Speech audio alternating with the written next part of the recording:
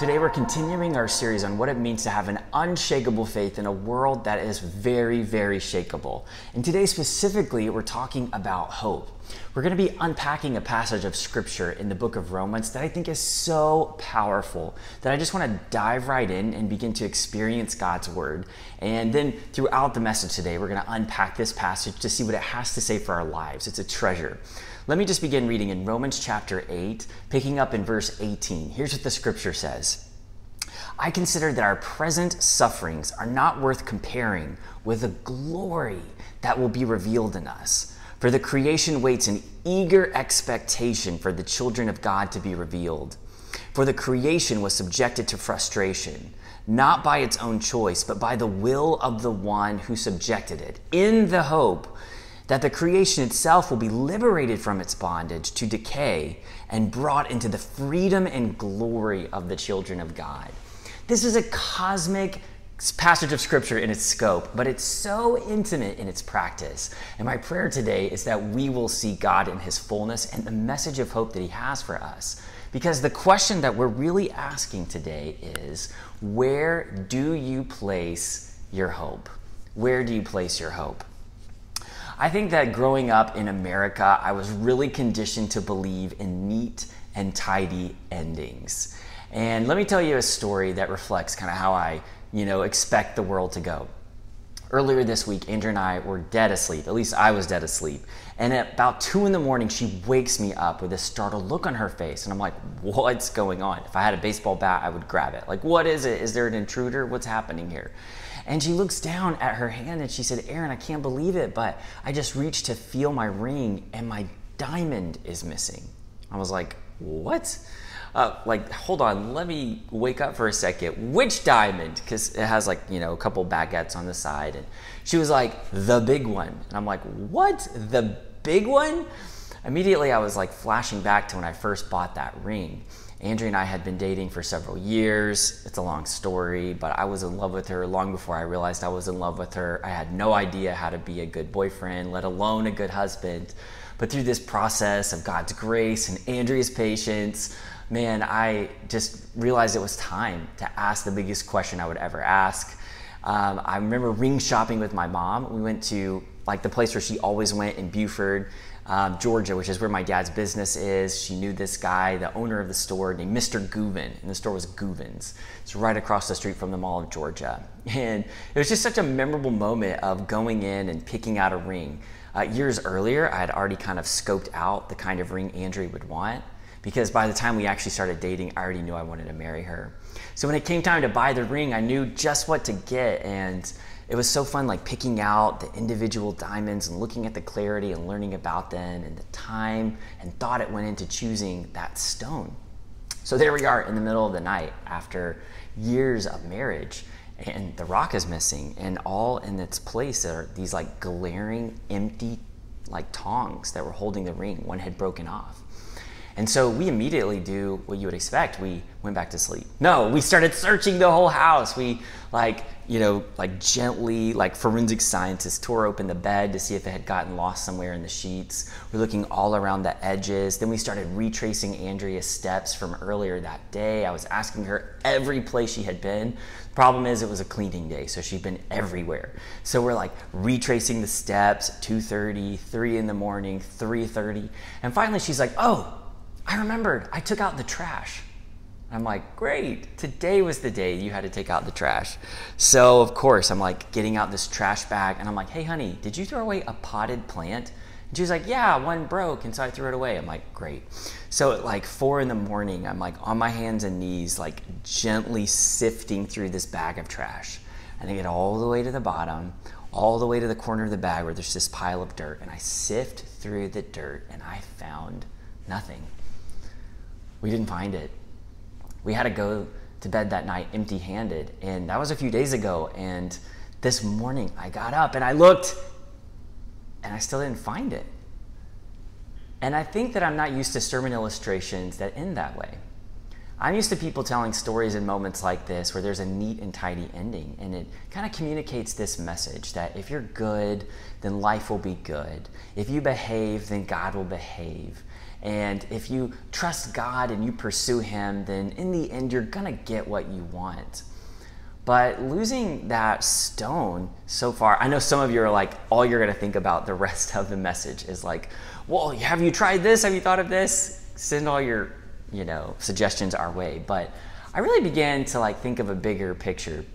Man, I so hope we find that stone, but it also reminded me that sometimes we place our value in the wrong things. Because as we were looking for that ring, as we were looking for the diamond, I realized like how much I was willing to do for Andrea. It wasn't just to find something that's like of value. It's because it was valuable to her, because it meant a lot to her. And the reason that meant a lot to me is because she means a lot to me. And so I was flooded with all these memories of the symbol of our love. And I was so encouraged by the fact that even when the symbol fades, the love remains. And that's the idea of our message today. Today we are talking about hope. We love neat and tidy endings, but we live in a world that is not neat and tidy. What do we do next? How do we maintain hope in a world that is rarely neat and tidy?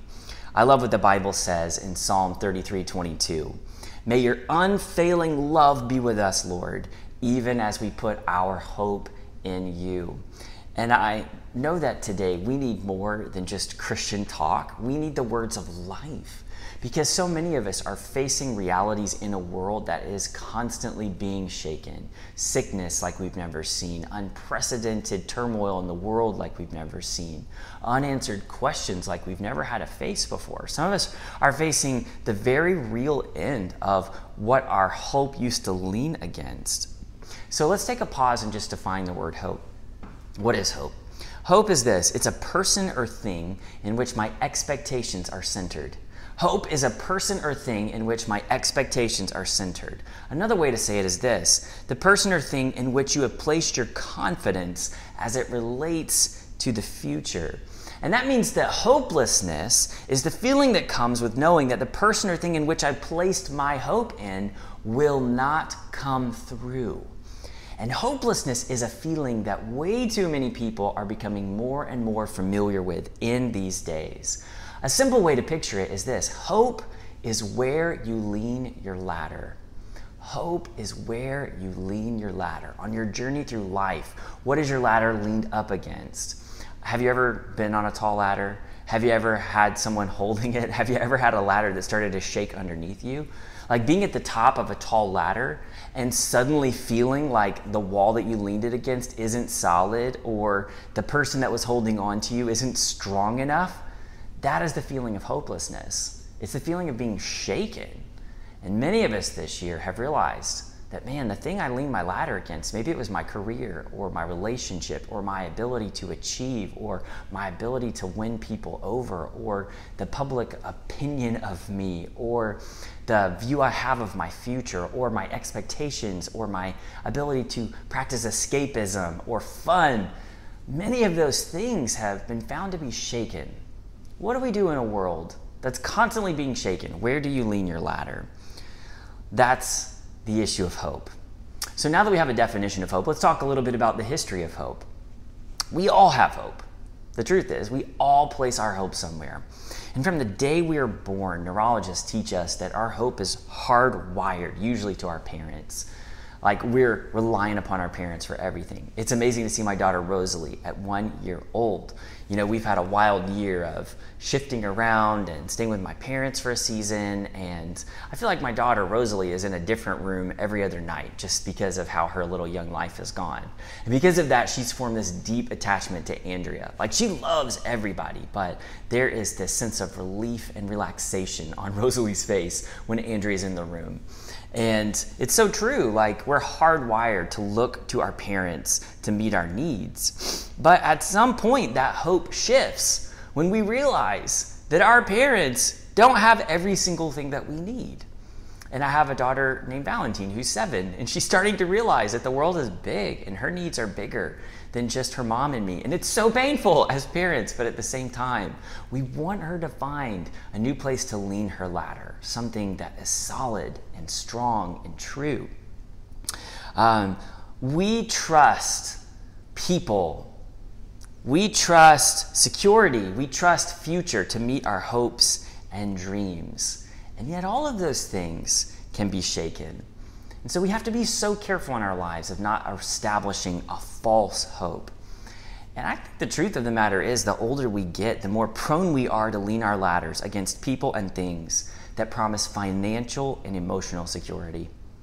In fact, we really begin to build our lives around the things that promise financial and emotional security. And in a world like this, in a day like today, many of us are experiencing a shattered hope. In fact, I was reading a tragic statistic. It says the leading cause of suicide is an overwhelming sense of hopelessness, generally related back to relational or financial insecurity. It gives me so much compassion to read this verse again. May your unfailing love be with us, Lord, even as we put our hope in you. And so as we read this, we have some really big questions. The first one is, how do we establish hope in a world that is constantly shaken? Throughout the Bible, we are told to put our hope in God, that the only way to maintain hope in a broken world is to place our hope in God. But that's just so easy to say. What does it look like to wrestle with those ideas? I think that maybe God isn't the go-to in our culture because in our nation, we aren't fully convinced that our world is broken. We think there's a stimulus package that can come along and save the day. We think that there is a new innovation in technology that can help everything. We believe that we can save ourselves through exercise, through the right medicines, through surgery, through education. We think that we can achieve to a place where we are untouchable, and we lean our ladders there. And so the reason that we are slow to look to God is because we aren't fully convinced that our world is broken. However, we're faced with constant reminders that our world is broken, and it's more broken than we know.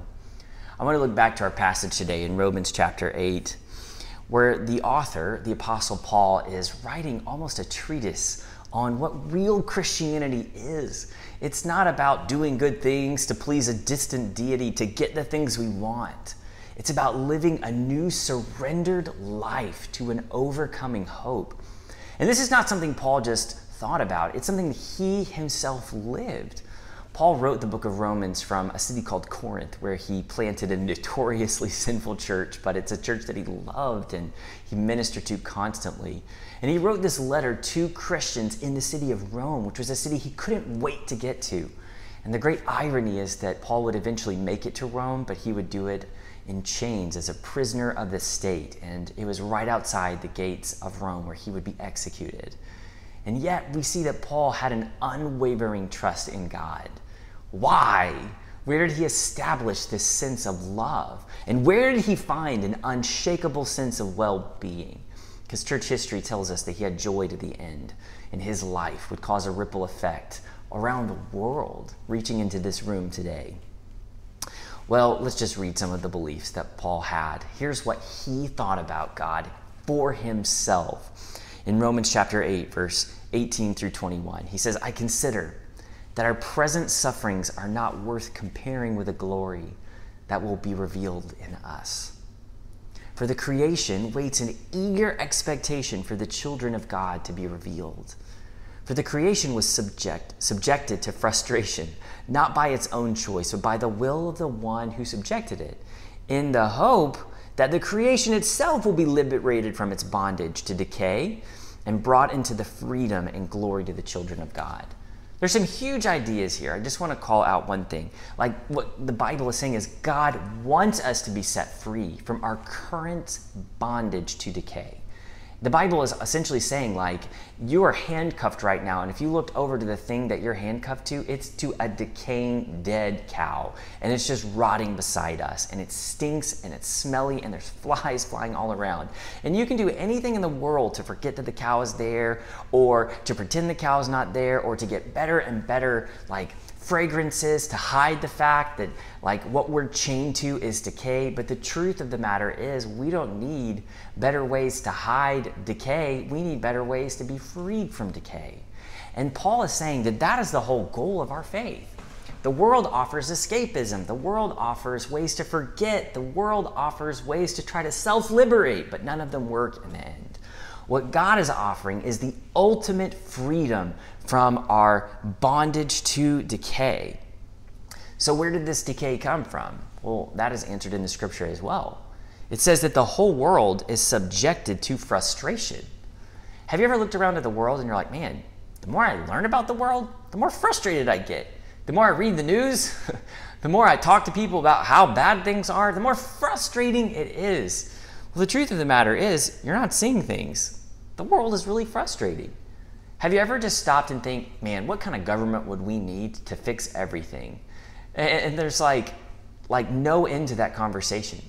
Have you ever just thought about some of the world's problems, like poverty or sickness or homelessness, and thought about how can we legislate this change?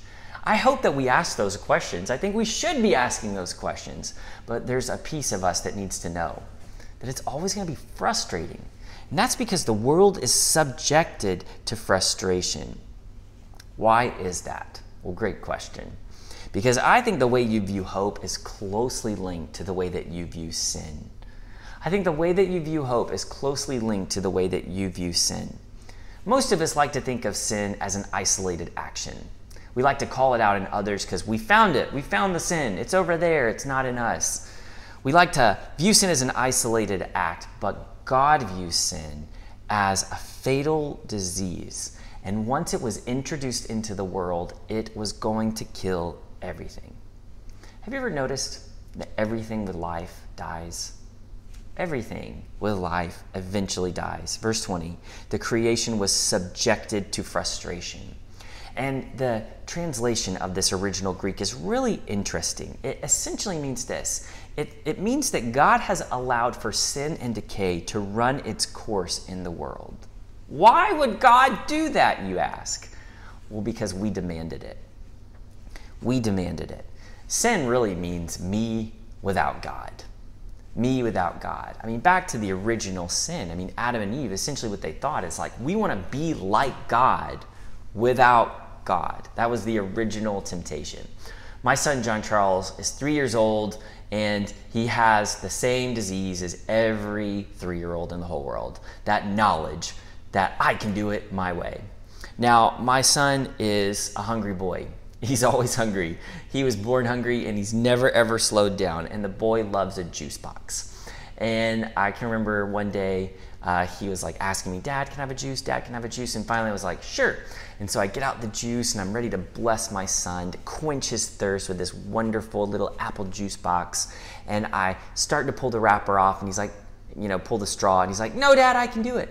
And I'm like, son, come on, let me help you. I know it doesn't look complicated, but there's a little system here. He's like, no, Dad, I can do it all by myself. And so finally he snatches it out of my hand.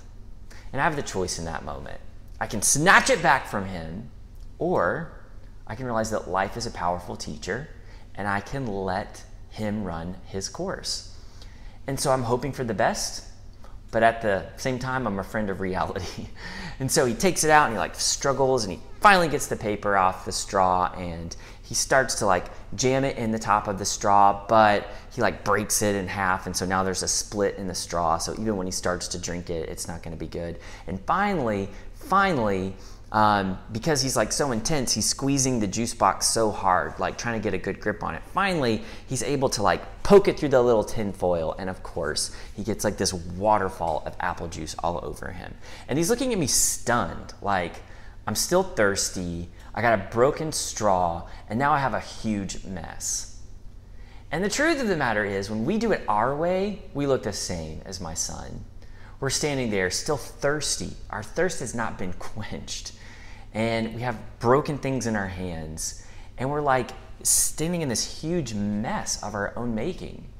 And that's what it looks like to live in a world where sin has run its course. But we don't just have a juice box. We have a tidal wave of consequence. And it's not just for our sin. I mean, the sad truth of the world is my son's mess wasn't just his mess. It was my mess. It was everybody's mess. It was everybody in the splash zone's mess. We're all living in the world's splash zone, where sin is running its course, and it's not a pretty picture. I'm not saying that Every bad thing in your life is a direct response to something you've done. No, the truth of the matter is we all impact each other. All of our sin's consequence impact each other, and it's led us to live in a world filled with decay. And God looks on this world with compassion, and he says his ultimate goal for our lives is to be liberated from this. We want neat and tidy lives. But the world just won't cooperate, will it? Things break, people misbehave, and no matter how clever we are, we cannot overcome or outrun the world's decay. So what do we do? What do we do? Well, that's the picture Paul begins to paint. And here's the summary. Accept reality, mourn the loss, and look for something better. That leads us to our big question of the day. Where are you leaning your ladder? I know a lot of people that think, man, I was leaning on this career, but the problem was I picked the wrong career. I'm just going to try a new one. Some people who are like, I'm leaning on my own abilities, my willpower. And so I just need to try harder. Some people are saying, I was leaning on this relationship. The problem is I picked the wrong person. I'm going to pick a new person. And yet we find again and again the problems follow us. God offers a better hope. Look what he says in Romans chapter 8, verse 22. Paul writes, we know that the whole creation has been groaning as in the pains of childbirth right up to the present time. Some of us are like, 2021 was bad. I'm like, yeah, so was 2020 in lots of ways. I don't know if you know about what's happening in the world. A lot of bad things happen. And can I tell you, a lot of bad things were happening in 2019. Genocide and heartache and exploitation and injustice. And you know what? A lot of bad things were happening in the 1950s. There was a lot of atrocities happening in the world in the 1950s. Like whatever you think the golden age was, bad things were happening. The 1500s, the 1100s, the 900s, the zeros, the BCs, like the world has been groaning. Ever since sin came into the picture, we are not unique in this hardship. We're just unique in the fact that it's happening to us, and that always feels more personal.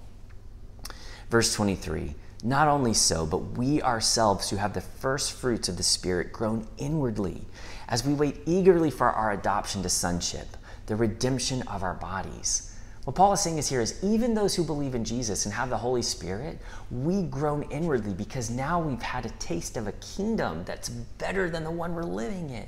And we're groaning for the day when everything will be put right. And that's a good thing, Paul says. Look, verse 24, for in this hope we were saved. But hope that is seen is no hope at all. Who hopes for what they already have?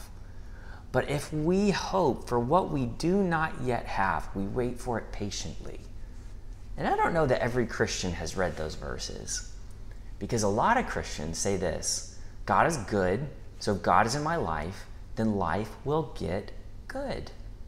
God will be the thing that makes me forget the dead cow rotting beside me. God will be the thing that makes my finances go the way I want them to. God will be the power for me to finally achieve my agenda.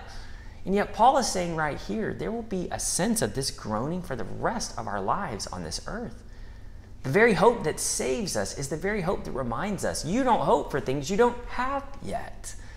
You hope in anticipation for the life to come. Hope is powerful. But I'm telling you, sometimes the days are weary. I hope that one day I'm going to be reunited with my Savior and be made whole and all the problems will be washed away. I hope for that day, but sometimes the days clobber me. Have you ever felt like that? Have you ever felt like, what am I supposed to hold on to when I can't even hold anything anymore? How do I keep from slipping? How do I hold on to this faith in God? And that's where Paul gets really honest. That's where Paul paints the picture of God's role in this journey. Verse 26, in the same way, the Spirit helps us in our weakness. We don't know what we ought to pray for, but the Spirit himself intercedes for us through wordless groans. And he who searches our hearts knows the mind of the Spirit, because the Spirit intercedes for God's people in accordance with the will of God. When you don't know how to pray, the Bible says God prays for you. And it's this moment, it's moments like this, it's moments of hardships where we have to decide what the real gift is, the presence or the presence. Now that sounds the same, so let me explain. When I was young, growing up, I used to have some great birthday parties. And I was always so pumped for the presents my friends would bring. Like, ooh, is that a big one? Is it a small one? Did they bring a Ninja Turtle? I hope they know I don't like Power Rangers. That's too little for me. That's what my brother likes. Please bring another Michelangelo Ninja Turtle. I'm so excited. But as I look back on those birthday parties, I can't remember anything, any of the gifts my friends brought, but I do remember the presence of my friends being with me. That they were present and active with me, that they were the ones that met me at the roller skating rink and we skated around, that they were the ones that came to the pool party where we played King of the Float. I don't remember the gifts, but I remember their presence.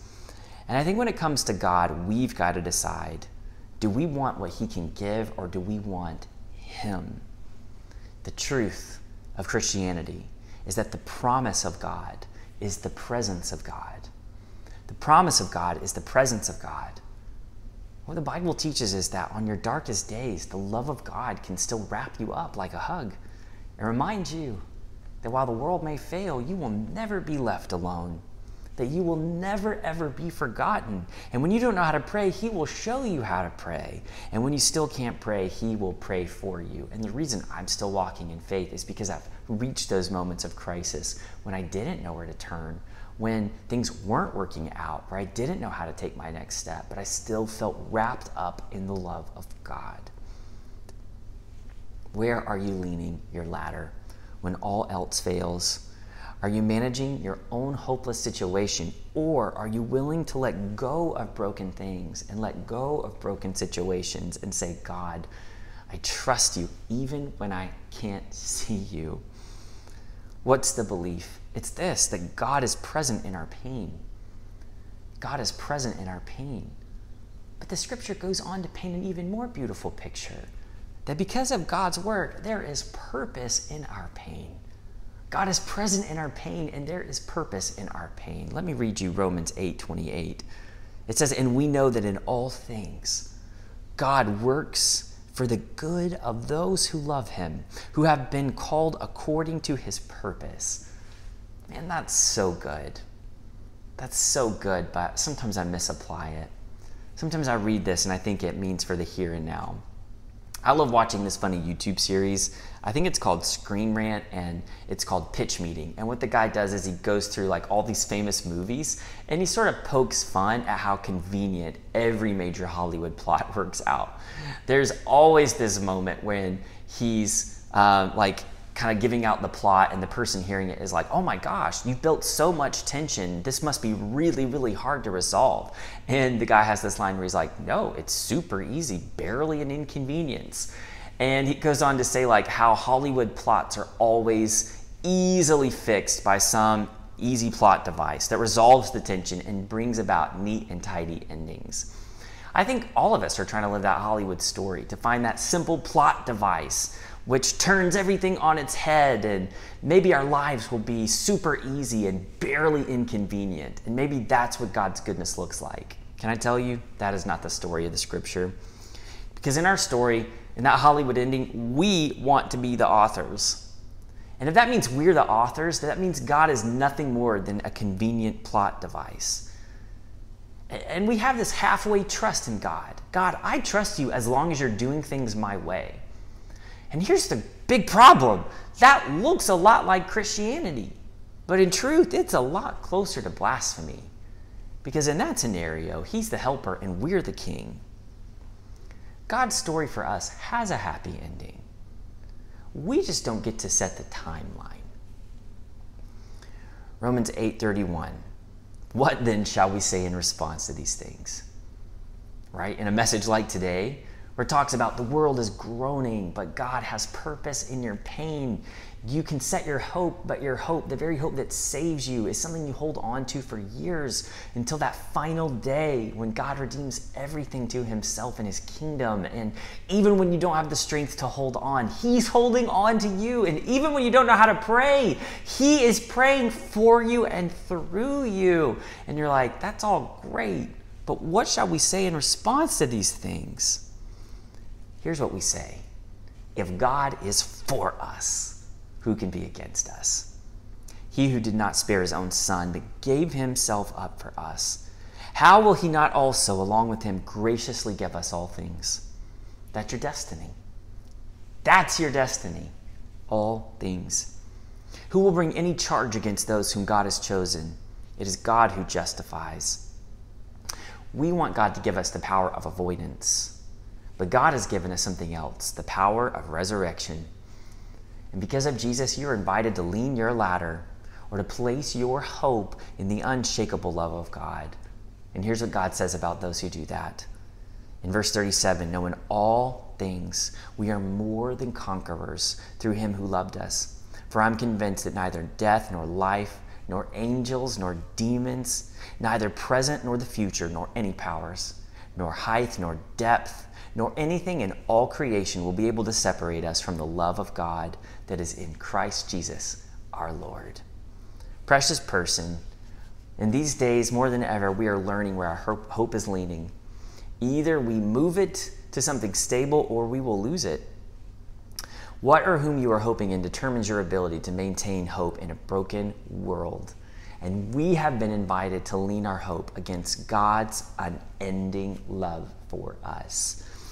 Psalm 33:22. "May your unfailing love be with us, Lord, even as we put our hope in you."